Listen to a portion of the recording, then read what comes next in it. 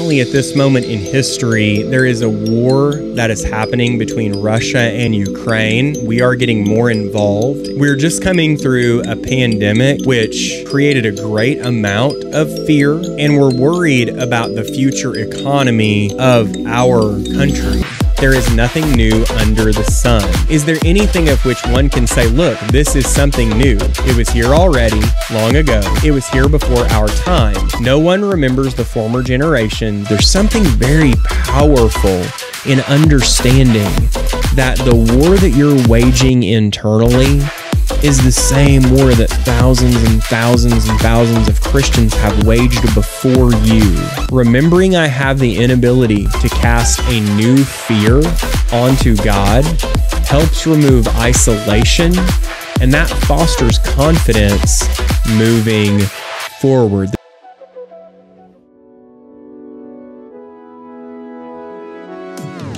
Service, love, abundance, significance, hope, gratitude, freedom, wisdom, faith, security, peace, discipline, kindness, truth. Well, good Monday morning, beautiful soul. You are listening to Things I Learned on Sunday, a recalling of insights harvested through conversation, observation, and the example of others. Now, the purpose of this podcast is that you would share in the powerful impact of these insights along with me while you begin your day, and hopefully nourish your soul to start your week off right. Welcome.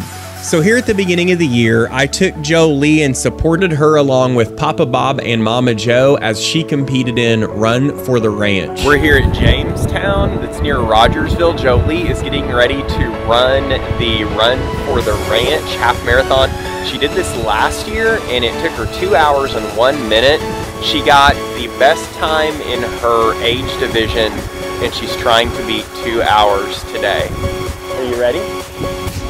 So in the last couple of half marathons, this has been kind of the elusive goal that we've both been rooting for. I got to thinking while she was running that our running styles are very different.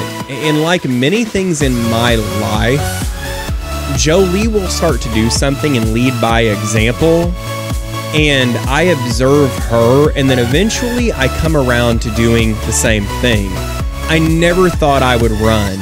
But because of my wife starting to run early in our marriage, actually even before we were married, I began running years later. So now I will run about every other day, about 3 miles a day.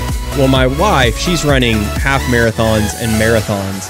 And I've never seen myself having a desire to run like a marathon. Now, number one, I couldn't do it right now. I mean, let's get really clear about that. I'm not physically in that kind of shape. But number two, I kind of asked myself why. And there's a big difference between how Jolee runs and how I run. Whenever we run together, I noticed I'm slowing down. But here's the thing. Jolee is able to run 26.2 miles running at that speed, which I would not be able to do. Whenever I run, I just want to get there. 90% of the time, I don't run a 3-mile run and at some point don't wish I was not running. Like, I just want to get this thing over with and get the health benefits and get the feeling that I feel after the run is over. Now, she runs because it puts her into this very peaceful state, this peaceful zone, and she actually enjoys the process of running. So she has this ability to endure for long periods of time. One of my favorite scriptures, possibly my favorite scripture, is Hebrews 12:1, and 1 through 3 says, "Therefore, since we're surrounded by such a great cloud of witnesses, let us throw off everything that hinders and the sin that so easily entangles, and let us run with perseverance the race marked out for us, fixing our eyes on Jesus, the pioneer and perfecter of faith. For the joy set before him, he endured the cross, scorning its shame, and sat down at the right hand of the throne of God. Consider him who endured such opposition from sinners, so that you will not grow weary and lose heart." I kind of look at the differences between how Jolee and I run as to how different Christians try to run the Christian race. And in the end of verse 2, at the end of verse 1, where it says, "Let us run with perseverance the race marked out for us," I feel like Jolee in this metaphor is the Christian who knows that it's a long race and who knows that they are going to stumble at times, who knows that they are not always going to run perfectly.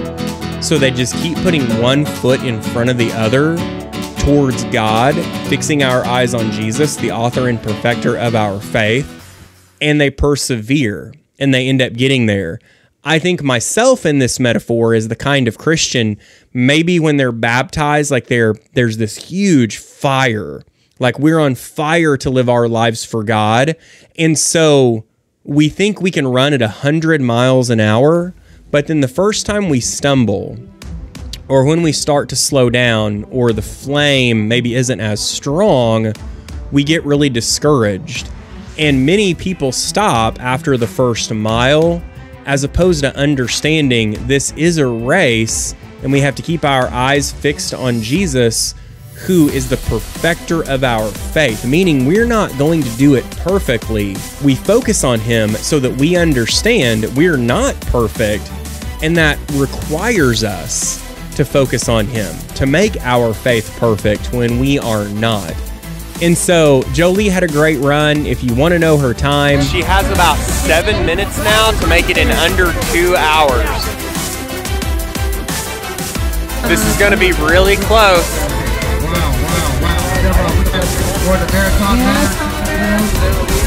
Her time, 2:03, again, so close. She still finished first in her age division for the half marathon. I am so invested in this because I know how important it is to her. She has another half marathon coming up.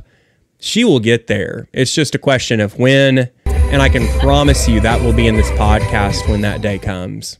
And this brings me to the things that I learned on Sunday. The first thing that I learned on Sunday comes from C4C class.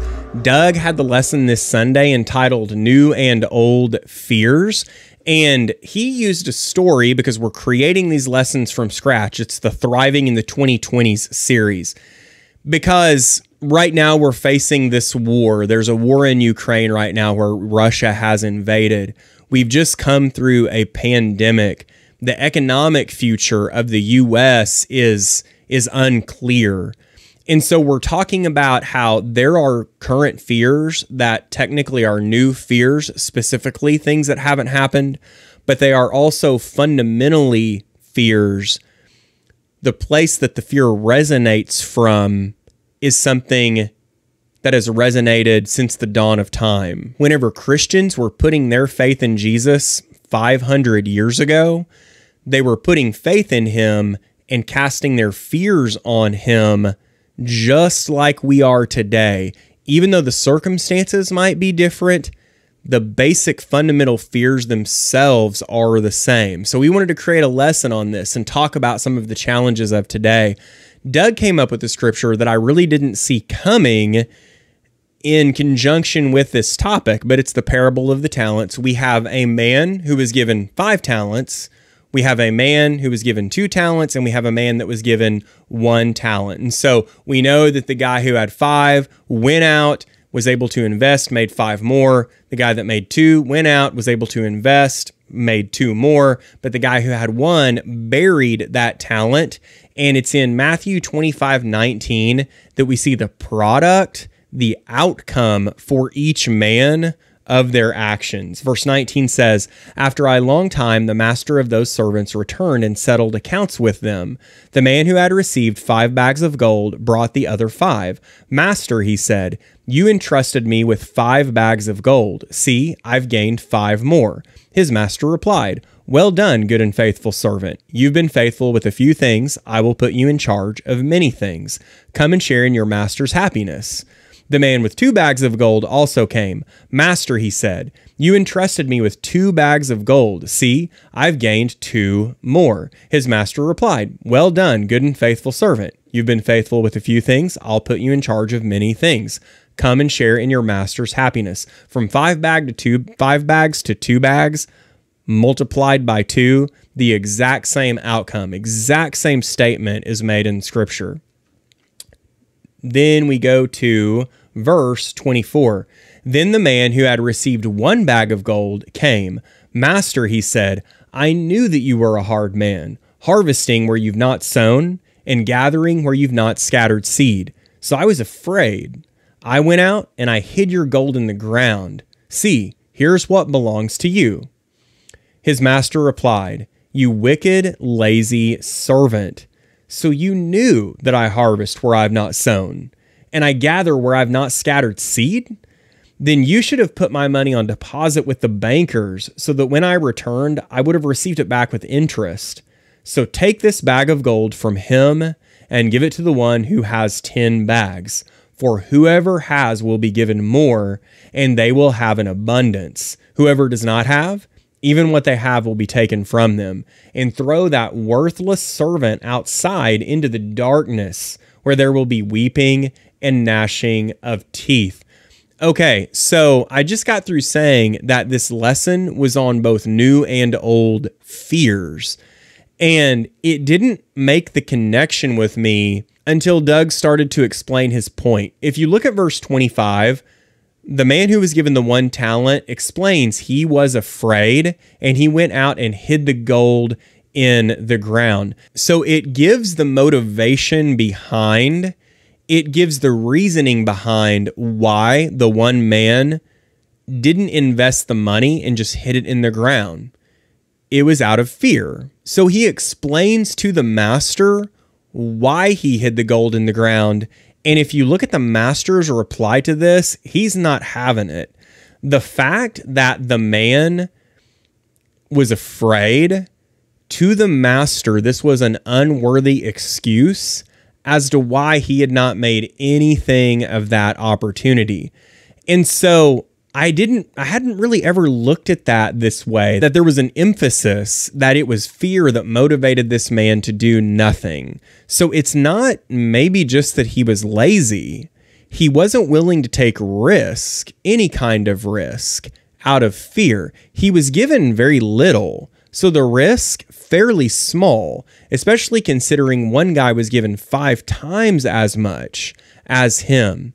But he doesn't do anything with it out of fear.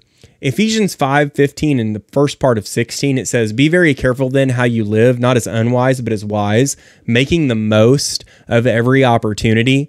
And it made me realize that we are commanded to make the most of the opportunities in front of us.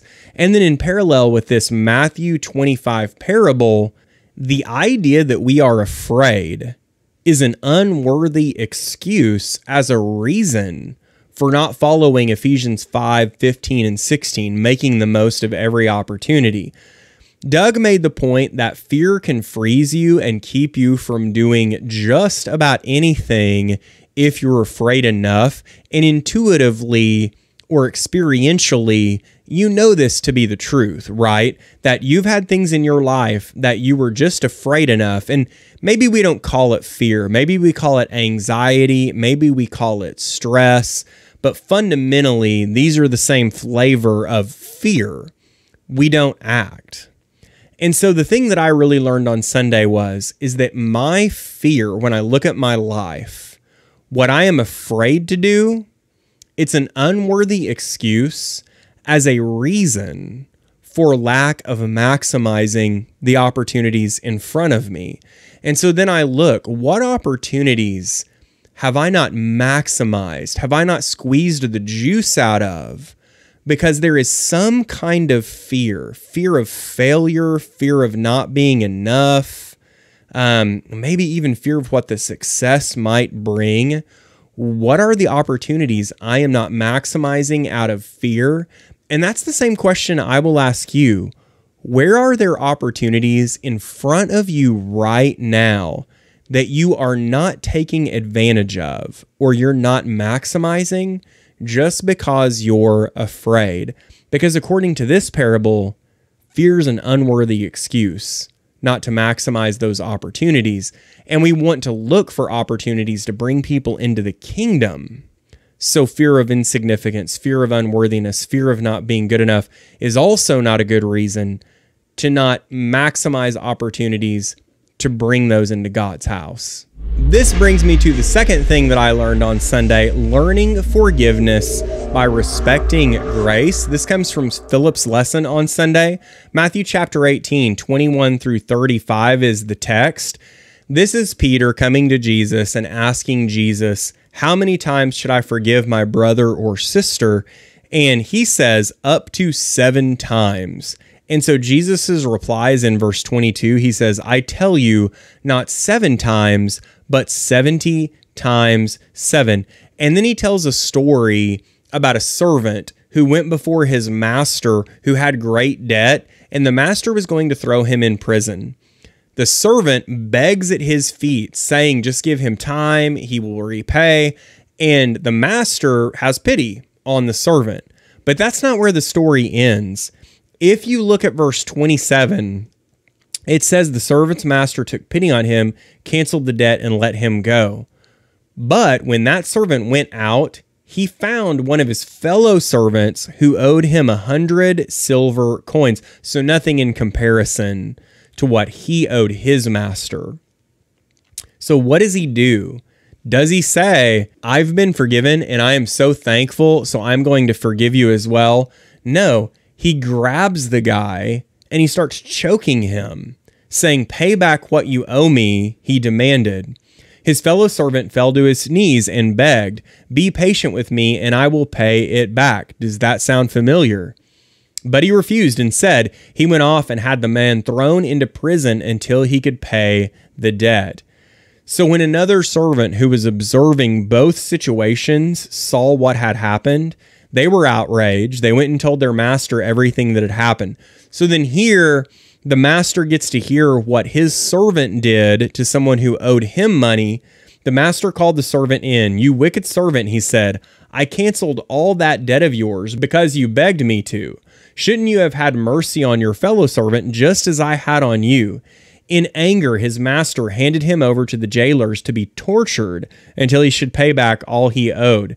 This is how my heavenly Father will treat each of you unless you forgive your brother or sister from your heart. You know, in some circles, Christianity gets a really bad name that Christianity can be judgmental. Christians can be filled with hate. One thing that you don't see, and I don't think that people understand, is that the standards for forgiveness, the standards of letting go in Christianity, even though Christians do not follow this standard perfectly, the standards are higher than you're going to find anywhere else. And I know that I've had struggles letting go and forgiving people that I feel like have truly wronged me, where I feel like I have been treated unjustly. And I can talk to a mentor and have many times about the frustration of needing to forgive someone who has wronged me and having anger or frustration about the person. And this mentor, he will remind me whenever I say this person does not deserve to be forgiven, he will say, well, Christ didn't deserve to die a death on the cross, and he did that for you. And you know what? I have found there's just no rebuttal to that answer. And that's really what's being said here. You see, in verse 27, it says the servant's master took pity on him, canceled the debt, and let him go. And it's with that knowledge that this servant goes and does not forgive his fellow servant. And see, that's the real problem here. It's when you've been forgiven a debt that you can never repay, but then you don't forgive others. It's as if you never really understood the grace and the forgiveness to begin with.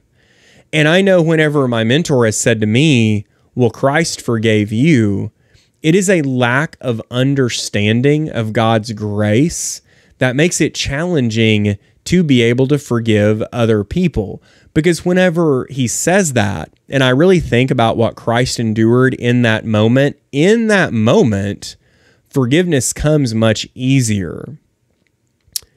So what I learned on Sunday, my ability to forgive, it's a forthright reflection of my ability to respect grace in Christ's sacrifice for me. So the capability that I have to forgive someone else, it is a direct consequence. It is a forthright or direct reflection of the other ability that I have, and that is to respect grace. Respect the fact that I didn't do anything to deserve it in Christ's sacrifice for me. My ability to forgive is a forthright reflection of my ability to respect grace in Christ's sacrifice for me. And this brings me to the third thing that I learned on Sunday. The third thing that I learned on Sunday comes from replay. No new fears are cast on God. So this last Sunday night, we had the opportunity to go to two of our newer members at Sunset's home, Beth and David. Their son Owen is in the college ministry. And so they invited us after church Sunday night to have an awesome meal in their beautiful home and get to know them a little bit better and have a biblical discussion together. And so in that discussion, we were talking about class Sunday morning. We were talking about this concept of there not really being any new fears. Really, there not being anything new. And this being something that Solomon saw on his journey to find fulfillment. Ecclesiastes 1:8 says, "All things are wearisome, more than one can say. The eye never has enough of seeing, nor the ear its fill of hearing. What has been will be again. What has been done will be done again. There is nothing new under the sun. Is there anything of which one can say, look, this is something new? It was here already, long ago. It was here before our time. No one remembers the former generations, and even those yet to come will not be remembered by those who follow them." So currently at this moment in history, there is a war that is happening between Russia and Ukraine. And at this moment, we are getting more involved in this war. We're just coming through a pandemic in the U.S., which created a great amount of fear. And we're worried about the future economy of our country. And so, in having this discussion Sunday morning, we talked about Ecclesiastes chapter 3 and the fact that there's no new fears under the sun. And so, Sunday night, I asked the question, how does it make you feel knowing this idea that the fears that you have felt are fears that have been felt over and over again over the years, over thousands of years? 1 Peter 5:5-7. If you really look in the middle of verse 5 there, it said, God opposes the proud, but shows favor to the humble. Humble yourselves. And then in verse 7, it says, cast all your anxieties on him because he cares for you. And Julianne said something that really resonated with me in class on Sunday morning. This idea that for thousands of years, fundamentally, the things that I am stressed about, the things that I am anxious about, the things that I am afraid of, these are things that the fundamental feeling that I have has been felt over and over and over again. And that also means, according to 1 Peter chapter 5, this idea of casting all our anxieties on him because he cares for us, that Christians, for the longest time, have been casting anxieties and fears on God, and he has been doing that for a very, very long time for millions and millions of people. And like Julianne, it made me feel very confident to know that I'm not the only one. Like, just the knowledge that Christians have fundamentally felt the same fears I'm feeling, even though there's different things going on in the world right now, it kind of takes away isolation. And Satan utilizes isolation to continue bringing us down a spiral. So for me, it was more of a reminder. And this is the third thing that I learned on Sunday.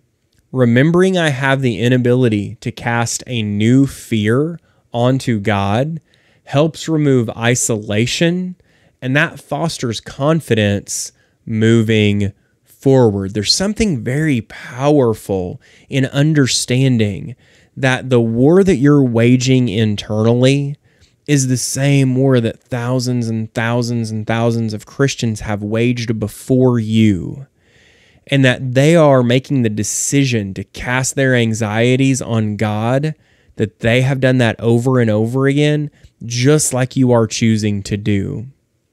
Remembering I have the inability to cast a new fear onto God helps remove isolation and foster confidence to move forward. That is it. Thank you so much for joining me this week. If you have not already, please like and subscribe, even consider commenting on this video so you and I can grow this platform outside these 4 digital walls. Whatever you do though, make it a great day today and make it a great week by serving and allowing your bright light to be seen all week. And as the good book says, they will know we are Christians by our love. Until next time.